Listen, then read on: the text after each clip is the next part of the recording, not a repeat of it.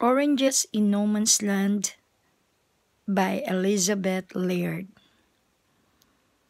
Set in Lebanon during a civil war, this gripping story is about a 10-year girl called Ayesha and her journey to find a doctor and medicine for her grandmother.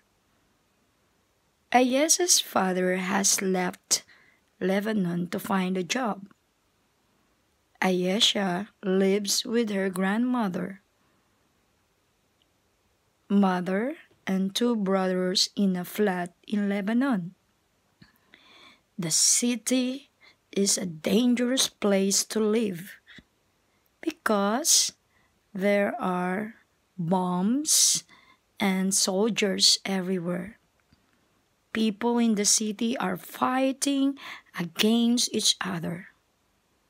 One day, Ayesha's mother is killed in a rocket attack. Then her grandmother falls ill. Ayesha bravely set off through the dangerous streets to find a doctor and medicine for her grandmother.